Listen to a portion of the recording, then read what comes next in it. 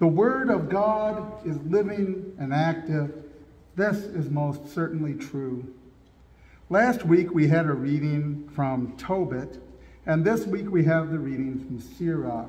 I had some questions from some folks who weren't at Wednesday Bible studies. A few years ago we covered all of the official Concordia study Apocrypha. It's a companion volume. Every time we release a new study Bible, there's a raging debate whether or not to include the apocryphal books in the study Bible or not. There's a lot of confusion, particularly in the United States, where Lutherans adapted to life surrounded by other denominations, where they kind of shied away from doing things that their neighbors accused them of being too Catholic. But because the Apocrypha have been around since as long as the church in the West, as long as they have existed, Luther himself preached sermons on the Apocrypha. They're cited frequently in our confessions and our documents. It's easy to lose sight of the fact that there was no single printed edition of the Bible until the invention of the printing press. Most Christians for most of Christian history lived without ever laying eyes on a complete Bible. Most congregations were lucky if they had one copy of one book. For many of them, they were books unknown to us. Some Christians lived their entire life of faith, lived and died with only readings from the book of Tobit or the book of Judith being read at their local congregation. So it's kind of a shame that we got away from them. I'm glad there's the full Lutheran study Bible version of it with the study notes. It's really interesting stuff. The history of the coming together of the canon can be very confusing to people, but the Bible did not fall out of the sky on golden plates to be translated miraculously. If God had delivered his scripture to us in that fashion, it would be a lot simpler. It would also be a lot more complicated in its own way. If the Bible had been handed to us complete and whole from heaven, it would be a miracle. So you would either believe it or not. You would have to believe it or not believe it. It's much more complicated that God delivers his word to many different people over thousands of years in multiple places and languages, that leaves us to uncover archaeologically slightly different manuscripts here and there and piece it together. It seems so much less reliable, and yet it's far more reliable, because we can dig it up and find old pieces of it, find pieces from here and there and everywhere, compare and contrast. It gives you a horrible headache at seminary when you have to remember the names of all the major manuscripts and look at the languages. And Hebrew is a horrific penance I don't wish on anybody, but that's how it goes. The Word of God delivered in such a fashion is verifiable. At least it's researchable. You can see it by its continuity. And over multiple authors, we see what we should see.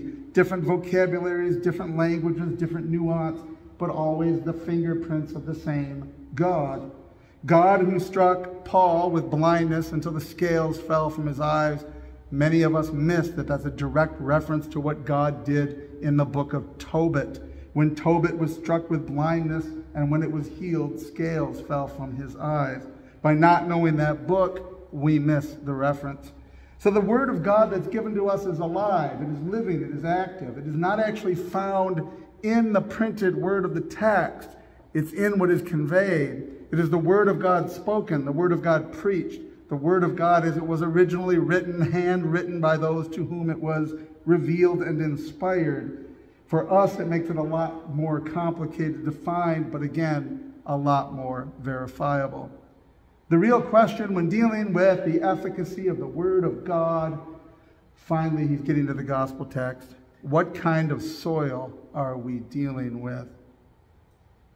This is what Sirach is speaking of in passing. The type of king determines the type of cabinet. The type of magistrate determines who his advisors are. The population of a city determines the nature and character of that city. Different types of soil. Soil in this world, which is fallen and sinful and weak and frail, which needs the Word of God to make it alive again, where even in this world, even a king is a king today and a corpse tomorrow. Keeping that in mind then, what sort of soil are we dealing with? Now there's a lot of different ways to interpret the parable in the Gospels. Most of them are, well, not very good. I could easily give you a long lecture that says, what kind of soil are you? Are you being rocked today? Are you worn down along the path? Well, you ought to be a better kind of soil so that you can grow fruit for the Holy Ghost. But if I did that, that would be putting the onus entirely on you. That would be saying that it's up to you to decide what kind of soil you're going to be. Make a decision for Jesus and walk a certain path, except we don't do that. We're the ones that were a king yesterday and a corpse today. Being in sin, from the fall into sin, from the garden on, means we are dead in sin. And the dead do not save themselves. The dead do not make a decision for Jesus. The dead do not pull themselves up by their bootstraps and do good work. And certainly soil has absolutely no say in what sort of soil it is. But the parable then serves two functions. First, for the church of Jesus Christ as it extends into the world, bearing witness of this word that is living and active, a sharp sword. This word, as we deliver it to the world, we have to be aware of what kind of soil we're dealing with. There's all sorts of soil out there in the world, varying degrees of receptive to non-receptive. Brothers and sisters, we are living in a time where agriculture, in a word of God, so to speak, is horrifically difficult. We are in a spiritual drought, or rather, a truth drought.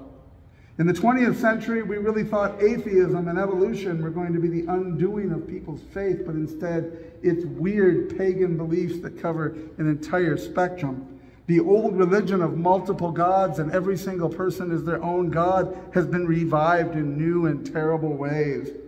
What kind of soil is that, and how do we reach out to our neighbor? How do we reach out to people with the truth?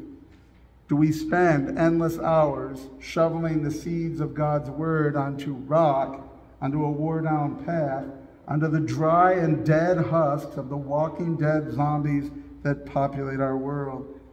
No matter what we pour on the corpse of today, it will not again become the king of yesterday. Time takes its toll. History marches on. Culture is different. The characteristics of those in the city determine the nature of it, just like a king determines his cabinet and a magistrate his advisors. The world takes as its counsel the things that tickle its fancy, feed its flesh, and we have literally transitioned from a culture of overwhelming pleasure of drugs, sex, and whatever, to those mutilating their own flesh to conform it to their own image. The world has gone mad, and the question must be asked, what kind of soil is the world? I tricked you though, didn't I? Did you catch that? What kind of soil is out there in the world, and how are you going to decide to plant your seed? That's actually the second terrible way to preach this parable. While we as the Church of Jesus Christ, extending from eternity into time, have the obligation to do what we do in our entire life and existence, bear witness to the truthfulness of God's word that comes down from him, that which is living and active. Though we definitely are obligated by his calling, sanctification, and work through us to be a light to the darkness of the world. It is not for you and I to obsess over legalisms or questions of who is worthy or when they are or when they might be. St. Paul, our parish namesake, was an enemy and persecutor of the church who took Christians away to be murdered. But when Jesus chose him on the road to Damascus, he becomes a martyr eventually for the faith. That St. Paul enters into heaven to the rejoicing and cheers of the people that he set there by murdering them is the scandal of the cross. And it reminds us that none of us knows when the word of God, which is living and active, will do its work, because it brings us back to the real meaning of the parable. See, nobody in their right mind, having grown up on a farm, nobody in their right mind plants their seed in rock. Nobody tries to plant wheat in their driveway. It's a well-worn path. Nobody wastes seed or effort in this manner. The parable is not about you and me. The parable is not even about farming, though the imagery is. The parable is about the work of Jesus Christ.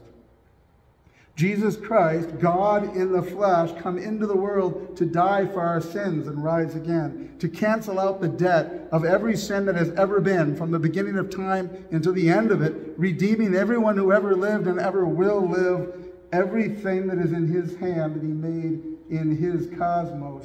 This God wanders the world throwing out the seed, and he is the one that loves the world enough that he pays no attention to where.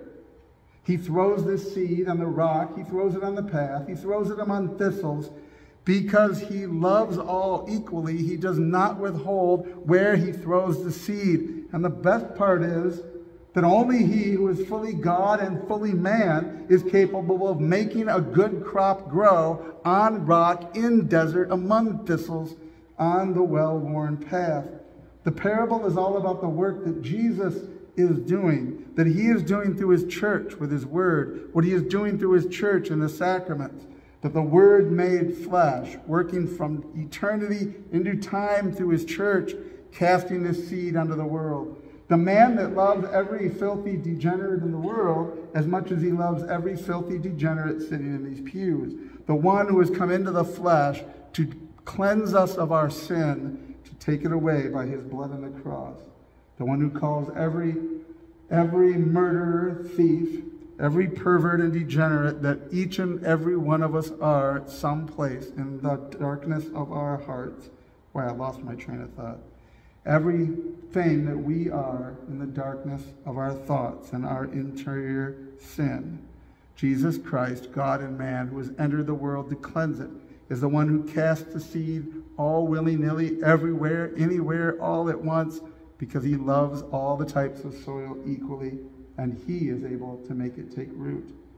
So yes, in our day-to-day lives, we might wonder about soil, and I'm certainly not advising you to plant your carrots in a terrible place in your garden. That would be extending the metaphor too far. But it's the reminder of Jesus, that his work in the world, that is able to turn us, each type of wretched, dry, rocky, nasty, well-worn, evil soil that we are, that we can be brought here, washed and absolved, that we can be fed his body and blood at this altar, to be a well springing up in us to eternal life. He is able to do it for every sinner that ever existed and ever will exist. He will, as he promised, restore everything that is his to himself, even the vastness of the cosmos, even every single bee and blade of grass. The one who lets nothing escape but fulfills all his promises. It is Jesus who does the sowing, Jesus who does the work, Jesus who delivers the gift he promised of everlasting life. In his name, amen.